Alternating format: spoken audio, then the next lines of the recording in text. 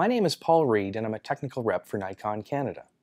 Today I'm going to talk to you about the new Nikon D5500, an incredibly small and lightweight DSLR that comes loaded with features.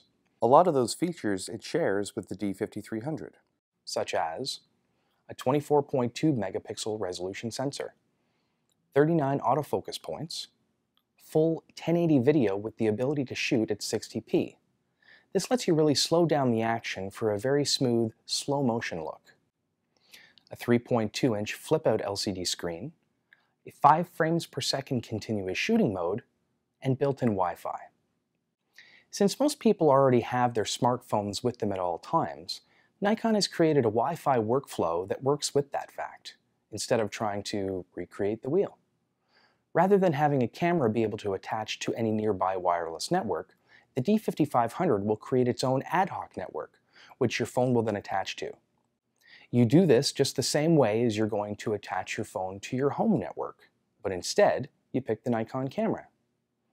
Once you've connected to the Nikon network, you can open the free Nikon app that is available for iOS or Android devices, and either scroll through your photos you've already taken, or use the app to trigger the camera, all while getting a live preview on your phone. A couple of major improvements in the D5500 are the improved ergonomics and the new touchscreen capability. The first thing you'll notice when you pick up the D5500 is how much larger the grip feels, even though it's Nikon's smallest DSLR ever.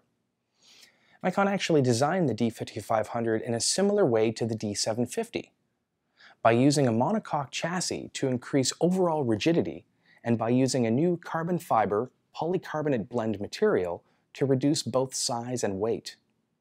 This ensures that no matter who is using the D5500, it will feel both comfortable and sturdy in their hands. Many people these days are used to using touch devices in their everyday lives, so including a touchscreen in a Nikon DSLR provides them the swipe capability they're used to, while giving them the image quality they expect. Obviously, you can use the touchscreen to go through menu options or change settings like shutter speed or ISO, but the most innovative way of using the touchscreen is with the new touch function control. There's already one function button on the side of the camera that lets you create a shortcut to items you use a lot, such as ISO or white balance.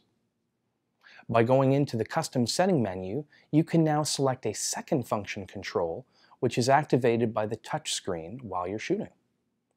You have 8 different options that can be customized by this new function control, from focus point selection to ISO, all the way to aperture.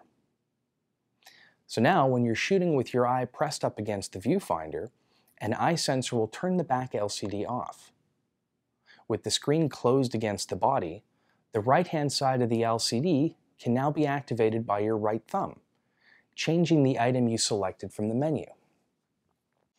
As you slide your thumb on the LCD screen, you'll see the change directly in the viewfinder, such as the ISO being raised or lowered, or the AF point being changed. The new Nikon D5500 is going to be a widely popular DSLR thanks to its smaller yet more comfortable size, the new touchscreen control, and its amazing image quality that can be shared right away thanks to the built-in Wi-Fi. If you'd like to learn more about Nikon's D5500, please go to nikon.ca.